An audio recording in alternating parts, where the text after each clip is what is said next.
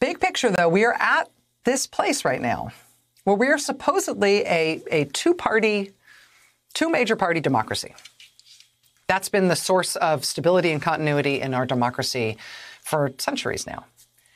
And we are now quite suddenly and clearly at this place where the two parties have totally different tasks at hand. And on the Republican side, it is some scary and kind of unnerving stuff about whether or not they are a party that endorses violence and whether they are a party that still believes that democracy and elections are the way that we decide things as a country.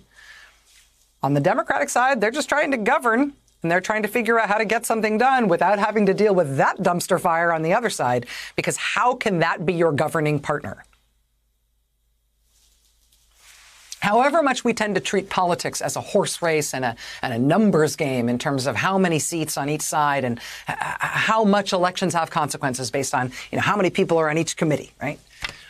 Once the consequences are that you are in control of both houses of Congress and the White House, the thing that's most key to your political success is to show whether you can do good things for the country with your power, whether you can get stuff done.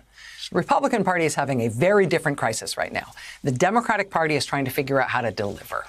And that makes the task of the Democratic Party totally different than what's happening on the other side. It makes it sort of earnest and civic right now, but also incredibly important as to whether or not we're going to have a Republican in the future.